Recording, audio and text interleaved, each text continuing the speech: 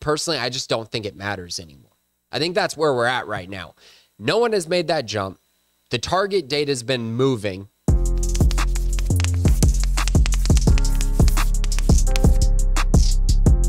Welcome into Crystal Ball College Football. I'm your host, Grayson Grundhoefer. Today, we're going to talk a little bit about the Pac-12, some of the quotes that I heard over the last week, talk about kind of what's next for the conference as we get set for the Pac-12 Media Days on Friday. The first thing that I want to kind of dive into right now is, we just had Big 12 Media Days. They came and went. Now the Pac-12 Media Days are here, and there's still no deal. And so it does make you wonder, okay, what's going on? What is happening? And I'll get to that a little bit later on, but I want to start with this quote from Brock Huard. So last week, he talked a little bit about perception and how perception does matter, and it couldn't be worse for the Pac-12 conference with the deal still not being here. He also mentioned that the longer this goes on, the more likely teams are to move on, things we've heard in the past. And I 100% agree with the fact that perception does matter. I think Pac-12 supporters would agree with the fact that things don't look great, or at least perception-wise. I think most Pac-12 supporters can understand why many people have criticized George Kliavkoff and the Pac-12 conference in general, and can understand why things have been started, rumors have been spread about the Big 12 potentially taking Pac-12 schools. I think it's pretty reasonable that most people understand why that is happening. But on the flip side, on this quote that I found actually very intriguing, anytime myself or anyone says the statement that the longer this goes on, the more likely members are to move on, I personally, I just don't think it matters anymore. I think that's where we're at right now. No one has made that jump. The target date has been moving throughout March, April, May, June. Like, how many deadlines have we talked about? So to me, I think that it's all irrelevant. As far as, the longer this moves on, this keeps dragging on, it doesn't really matter, because I think it's been pretty clear that the Pac-12 schools are going to wait till a deal is put in front of them. The problem is no deal's been put in front of them, so that there comes the speculation on either A, the deal is really bad, or B, everyone knows the numbers in the deal. They're just waiting for something to be finalized and they feel good about it. That's pretty much it. It's A or B. In my eyes, is where we're at right now. So as far as a timeline, as far as kind of, putting strict dates on this, I don't think it really matters at this time. And I don't think even the longer this drags on, the more likely anything is to happen, to be honest with you at this point.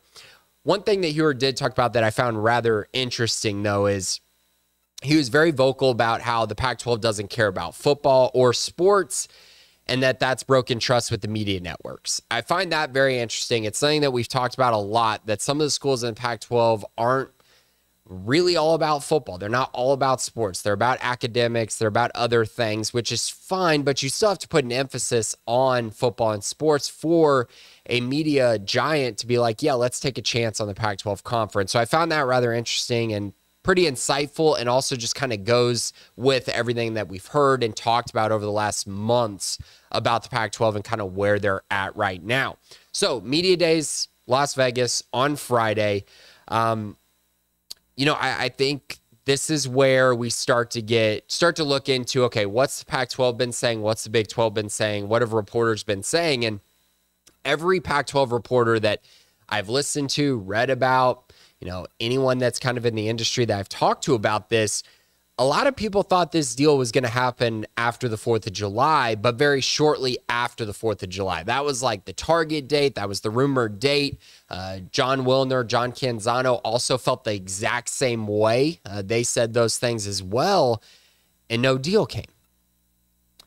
So were the sources off? Is the deal not coming? This is where things get confusing, because I feel like both sides, they call each other out for being wrong on certain things, and yet both sides continue to be wrong on just about everything.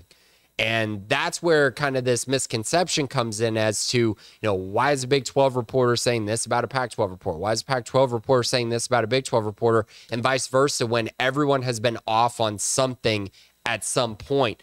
That's where things get really interesting. And that's where things start to get to this whole point of a lot of it is speculation, but you just hope that those speculations are backed with sources. So everything I hear from Wilner and Canzano is that a deal is coming. and that they're excited about it, and that this is going to be great for the conference. In fact, Canzano on his Substack, he spoke to a member of the Pac-12 CEO group, and so he spoke with him, and here's what was said. So I spoke with him on Thursday, and here was the quote. Eventually good. The shift at Disney and other places definitely caused a short-term delay, but it will be worth the wait. That's what the quote was. So Disney, of course, going through a lot of changes. That's caused a bit of a delay here, but the key is, but it will be worth the wait. That's what continues to be said on the Pac-12 side of things, that there is going to be a deal in place. They seem confident that they're going to get to that 31.6 number, if not eclipsing that number. I'm not confident in that. Do I think they can get within the range? Sure. I've heard a lot of things that like saying, oh yeah, that's easy to get within the range. I've heard the term layup to get into the range of that number. And I just, if it was that easy, if it was that easy of a layup, then I feel like it would have happened by now. I do think that there is some sweating going on the Pac-12 side. I do think there's optimism, but that doesn't mean this is a sure thing. And anyone saying that, I think, is wrong at this point. But I do think it's going to be something very interesting to watch, is that there's confidence, right? There's confidence. Even though Pac-12 Media Day is about to be here and there's still no deal, there's still confidence. I don't know how. I really don't know how there's all this optimism and confidence that they're just going to blow right by the Big 12 with all these unknowns going on. But that's the story that is being told. Also, continuing to hear things about San Diego State and SMU joining the Pac-12. They make sense in some regard. I don't necessarily view those as massive additions. San Diego State feels like one that's more of a, hey, if we lose schools, San Diego State backfills them. I don't know that they bring a ton just by themselves, but do have good facilities, you know, good city in San Diego. I understand all of that. SMU, on the other hand, you know, the things about, oh, it gets the Pac-12 into Texas. I mean, sure, there's a team in Texas. That's fine. Adds the time zone. That's great. But I don't view SMU as this sleeping giant.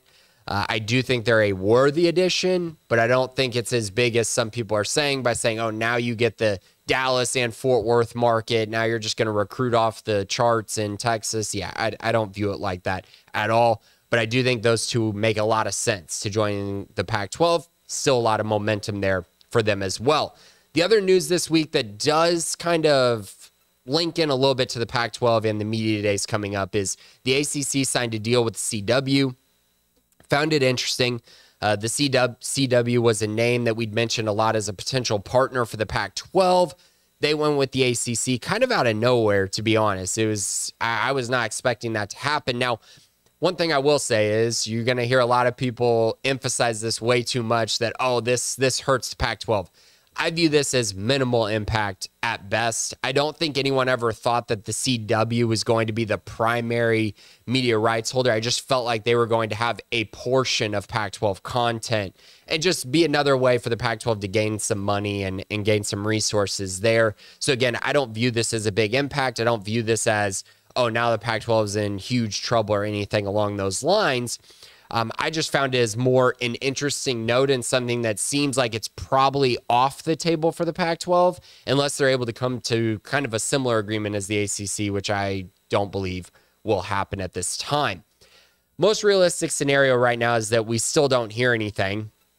I kind of view it that way. I don't think we're going to hear much this weekend as far as concrete news. I think we'll hear quotes. We'll get some sort of, I think maybe we'll kind of feel out what direction they're going, but I don't think that we're going to have any solid information as to when this is going to get done, how it's going to get done, what the deal is going to look like. I don't think we're going to get that on Friday, but hopefully it's coming soon. The Pac-12, obviously it's been a waiting game. George Kliavkoff, I don't know what's taking so long, but I do feel like, you know, it's his job to make sure that he puts a deal in front of his teams that makes sense for the conference. So hopefully he's working on that. Hopefully it comes soon, because I think we all just want to know what is going to happen with the Pac-12, the Big 12, ACC, all the conferences, college football in general, as this has continued to be a crazy, feels like year-long process for the Pac-12. But very excited. We'll talk more about this